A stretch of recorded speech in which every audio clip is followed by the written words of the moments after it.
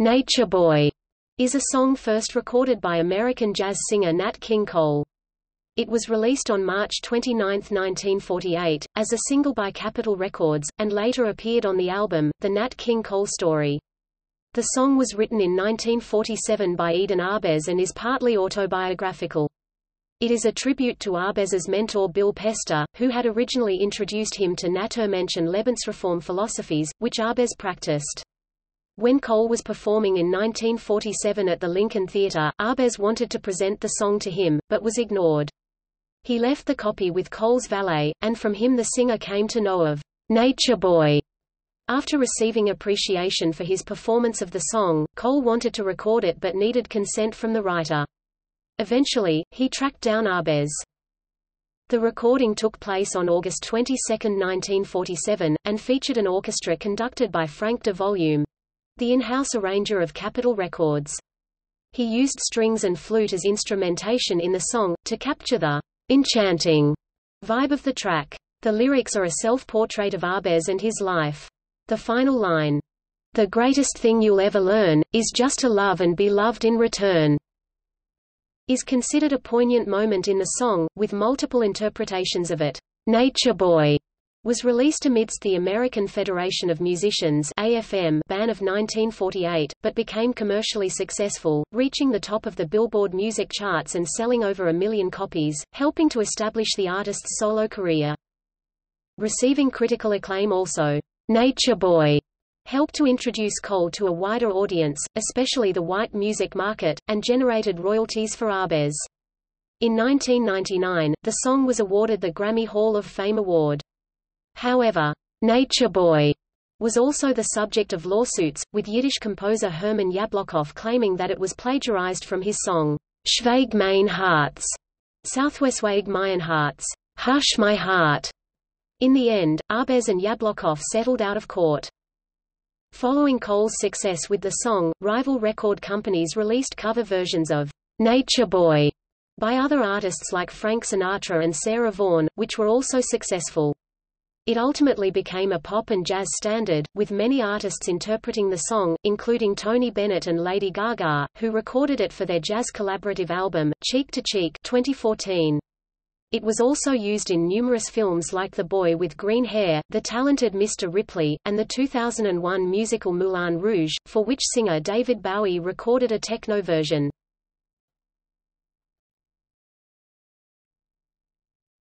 Topic: Background and development. In 1941, a 33-year-old George McGrew arrived in Los Angeles and began playing piano in the Eutrophion, a small health food store and raw food restaurant on Laurel Canyon Boulevard. The café was owned by John and Vera Richter, who followed a Naturmensch and Lebensreform philosophy influenced by the Wandervogel movement in Germany. Their followers, known as "Nature Boys", wore long hair and beards and ate only raw fruits and vegetables. McGrew adopted the philosophy and chose the name, Eden Arbez, writing and spelling his name with lower-case letters.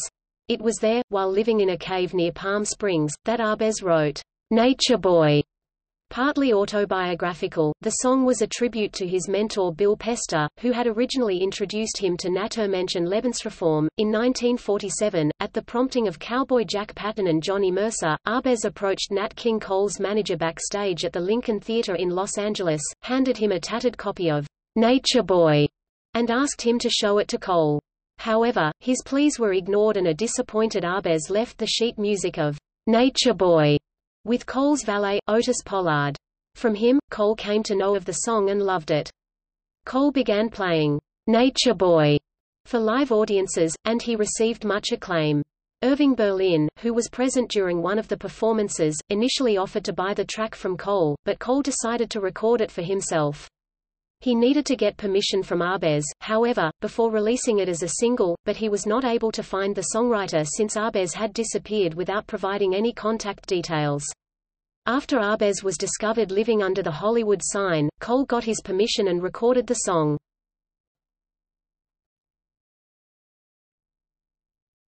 Topic: Recording and composition.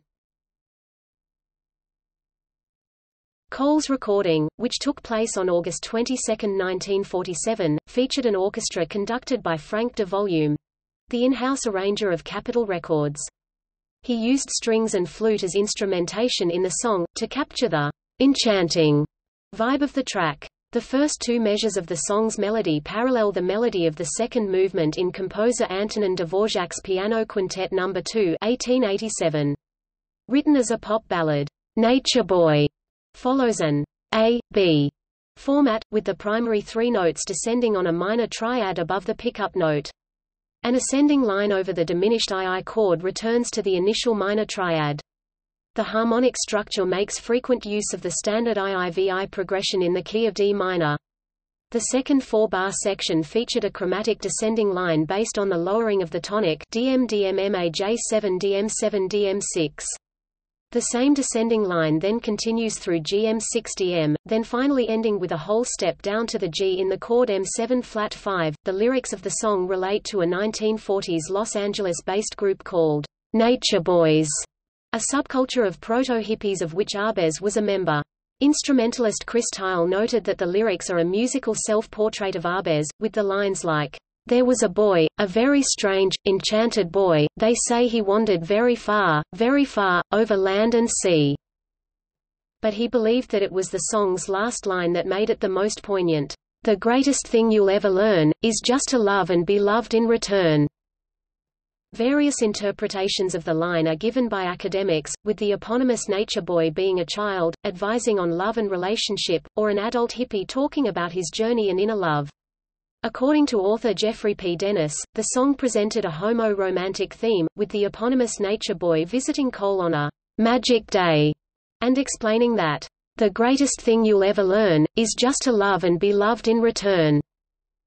Author Raymond Knapp described the track as a mystically charged vagabond song, whose lyrics evoked an intense sense of loss and haplessness, with the final line delivering a universal truth, described by Knapp as indestructible, and salvaged somehow from the perilous journey of life.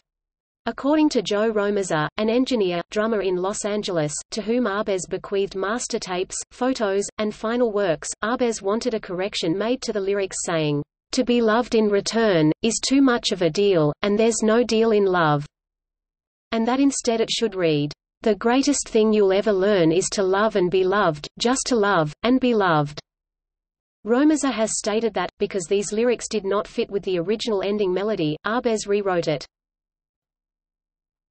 Release and reception. In 1948, a second Petrio ban on music recording was enforced by American Federation of Musicians (AFM) in response to the Taft-Hartley Act. Capitol Records was desperate to release something for sustaining any profit, and ultimately released Nature Boy as a single on March 29, 1948, with catalog number 15054. Crestview Music, which owned the publishing rights to Cole's songs, sold the rights for Nature Boy to Burke Van Heusen, who acted as distributor and selling agent. The record debuted on the Billboard charts of April 16, 1948, and stayed there for 15 weeks, ultimately peaking at number 1. It also reached a peak of number 2 on the R&B charts.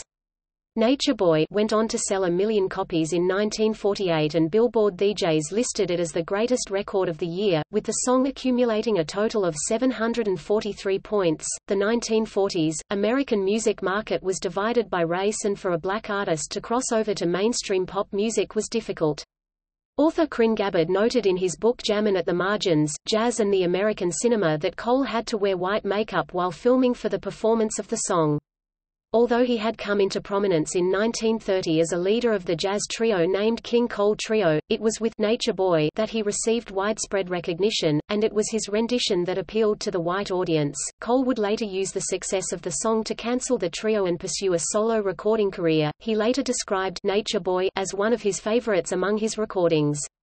The success of the song allowed Arbez to accumulate about $20,000 $208,560 in 2018 in royalty. However, Billboard reported that Arbez kept only 50% of the royalty for himself, and distributed the rest among people who had helped him in bringing the song to limelight. About 25% was shared with Mrs. Lorraine Tatum for helping him with the lyrics and the rest with Pollard, for bringing the song to Cole's notice. Nature Boy has received wide acclaim from critics and contemporary reviewers. Author Ted Gioia noted in his book, The Jazz Standards, A Guide to the Repertoire, that all the musicians who had created the golden age of American popular song had their quirks and idiosyncrasies, but Eden Arbez demands pride and place as the most eccentric of them all. He added that along with promoting the hippie culture, with Nature Boy, Arbez and Cole was able to introduce a new era of black artists in white popular music. In his book Sinatra, The Song Is You, A Singer's Art, author Will Friedwald complimented Cole's version, saying that it had been the startlingly fresh combination of the singer's vocals along with the string section, which had made Nature Boy a hit. Stephen Cook from AllMusic said that the song transformed Cole into one of the most famous and beloved pop singing stars of the post-war years.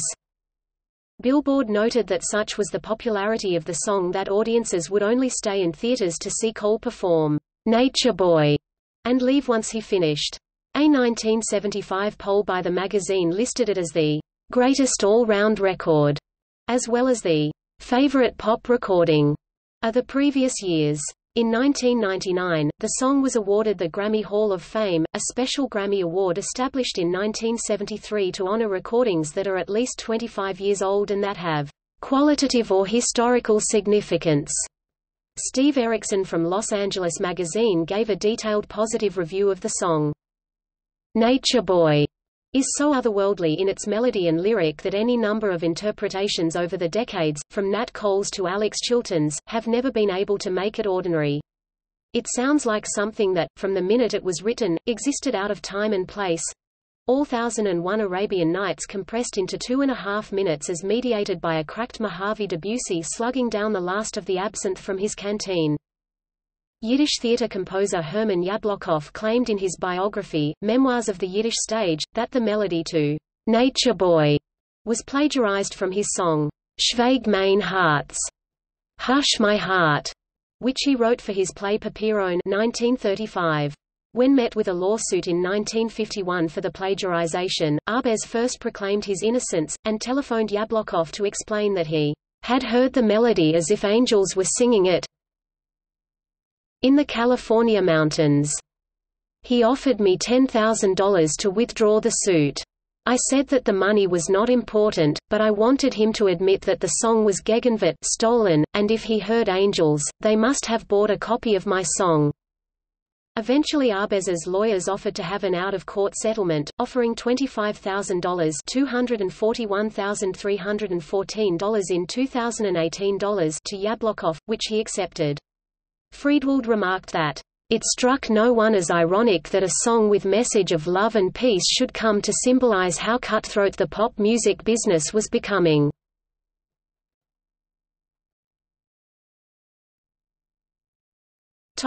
Other versions. The success of Nature Boy soon led to the release of a number of cover versions of the track. However, due to the AFM ban, other record companies could not release full versions with strings, only a cappella tracks. Following Cole's version of Nature Boy, the Dick Haymes recording was released by Decca Records as catalog number 24439. The record first appeared on the Billboard charts on June 4, 1948, and peaked at number 11. Frank Sinatra also recorded a musicianless version, which was his only recording during the ban. Sinatra's version of Nature Boy replaced the string sounds of the original recording with a choir conducted by Jeff Alexander, which, according to Friedwald, made the song sound like a Gregorian chant. The recording was released by Columbia Records as catalog number 38210. It debuted on the Billboard charts on May 28, 1948, and peaked at number 7. Sinatra later performed the song on the radio show, Your Hit Parade, accompanied by a choir and orchestral arrangement. RCA Records planned to release versions by singers Perry Como and Bing Crosby, but they were subsequently cancelled due to the ban. Musicraft Records released Sarah Vaughan's a cappella version on April 8, 1948. It was a commercial success, selling 20,000 copies on the first day and peaking at number 11 on the Billboard chart. A parody named Siratan Yob was recorded by the Unnatural Seven, an offshoot of Red Ingle and his Natural Seven that did not include Ingle due to the 1948 AFM recording ban. Siratan Yob featured vocals from Karen Tedder and Los Angeles DJ Jim Hawthorne. It was released by Capitol with catalog number 15210, reached the Billboard charts on October 1, 1948, and stayed there for a total of 4 weeks, peaking at number 24. In 1955, Miles Davis recorded the song with Charles Mingus as bassist. The recording for the song was filled with tension due to an ongoing conflict between Davis and Mingus, resulting in a charged version of the song. They were assisted by Teddy Charles on vibraphone and Elvin Jones on drums. Another version was recorded by singer Bobby Darin, released in 1961, reached number 24 in the UK singles chart.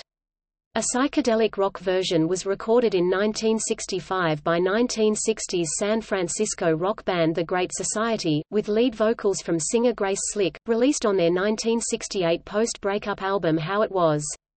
Same year, Marvin Gaye recorded and released his version on the Cole tribute album, a tribute to the great Nat King Cole. A version by George Benson reached number 26 in the UK singles chart in 1977, and in 1983 soul band Central Line reached number 21. Peggy Lee's version of Nature Boy was recorded in 1948, but released in 1995 as part of the compilation album, Why Don't You Do Right? Peggy Lee, 1947–1948. Abby Lincoln recorded a version of the song for her 1995 album A Turtle's Dream. Howard Reich from Chicago Tribune was impressed with the cover, saying that, "The mood of reverie and awe that Lincoln expresses in Nature Boy epitomize this album's haunting appeal." Celine Dion performed the song as part of her A New Day concert at Caesars Palace. The song appeared on her 2002 studio album, A New Day Has Come, and on her 2004 live album, A New Day. Live in Las Vegas. Stephen Thomas Erlewine from AllMusic said that the decision to include Nature Boy in A New Day Has Come was inspired by the song's appearance in Baz Luhrmann's musical, Moulin Rouge. 2001. With Billboard, Dion expressed her feelings while recording the track, "This is the one I had the most kick out of in the studio. I could hear the pedal of the piano and the touch of the keys while I was singing. We were following each other, this is the real thing. This was such my pleasure. Initially strings and other instrumentation were added in post-production, but were later removed to maintain the simplicity of Cole's version." Aaron Neville's interpretation of the track was released in 2003 on his jazz standard album, titled Nature Boy, the Jazz Album. That year in December, Harry Connick Jr. released a holiday-themed rendition of Nature Boy on his holiday album, Harry for the Holidays. At the 10th season of American Idol, contestant Casey Abrams presented a jazz version of the song, which was received with a standing ovation from the audience, but faced criticism from the media for the strange musical arrangements. Topic: Tony Bennett and Lady Gaga version. After recording the jazz standard, "The Lady is a Tramp," American singer Tony Bennett and Lady Gaga began working on a collaborative jazz album, titled Cheek to Cheek. The recording took place over a year in New York City, and featured jazz musicians associated with both artists. Bennett's quartet was present, including Mike Renzi, Gray Sargent, Harold Jones and Marshall Wood, as well as pianist Tom Lanier. Along with Evans, jazz trumpeter Brian Newman, a longtime friend and colleague of Gaga, played on the album with his New York City-based jazz quintet. Tenor saxophonist Joe Lovano and flautist Paul Horn were also enlisted as musicians.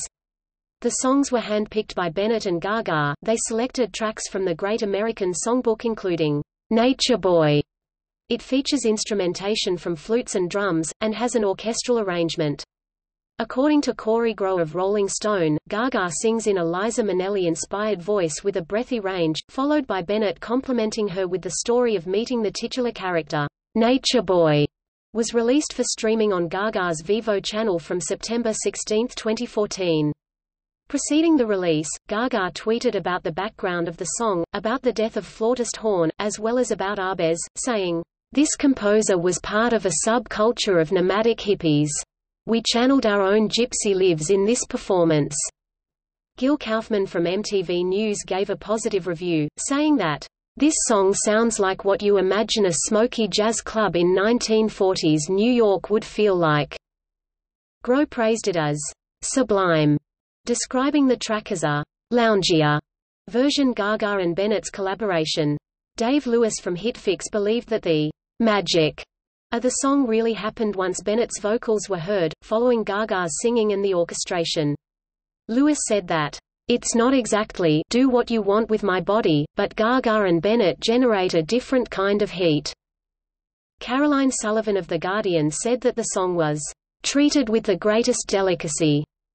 He praised the flute sounds and the contrast between Gaga's vulnerable vocals and Bennett's assured one. Alexa Camp from Slant magazine gave a negative review, saying that her timbre in Nature Boy appeared inconsistent, shifting from soft and almost pleasant to parodic and comical, often within just a few short bars.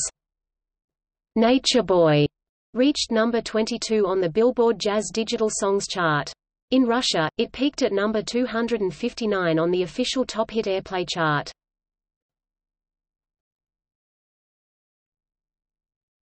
Topic: Usage in films. The song was a primary theme of the film score for The Boy with Green Hair 1948, for which the original version was used.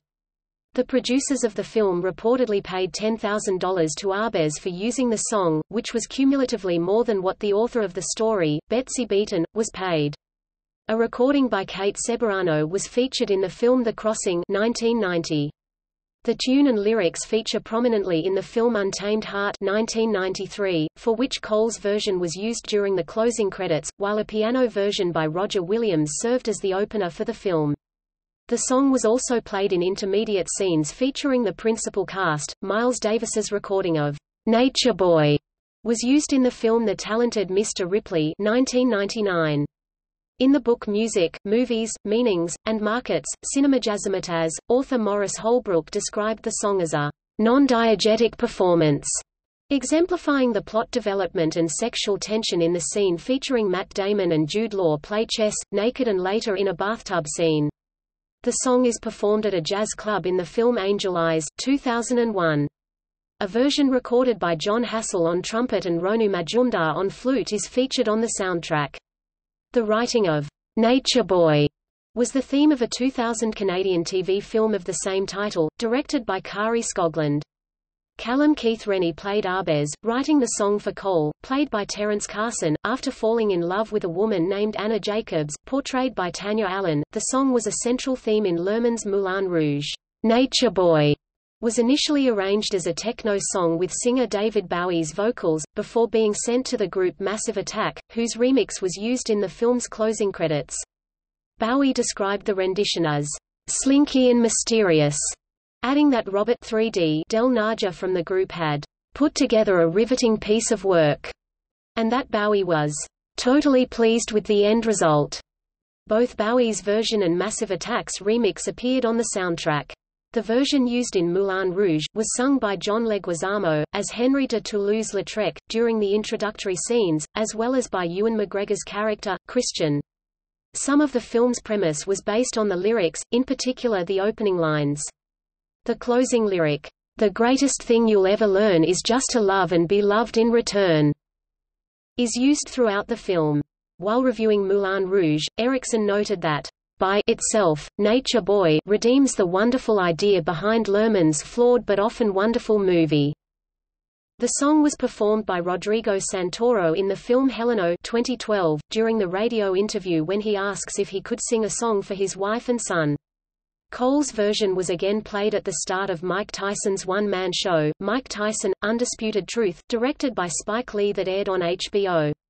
On December 25, 2016, 20th Century Fox released a teaser trailer for the British-American science fiction horror film, Alien, Covenant, using a cover of Nature Boy by singer Aurora, as the background score.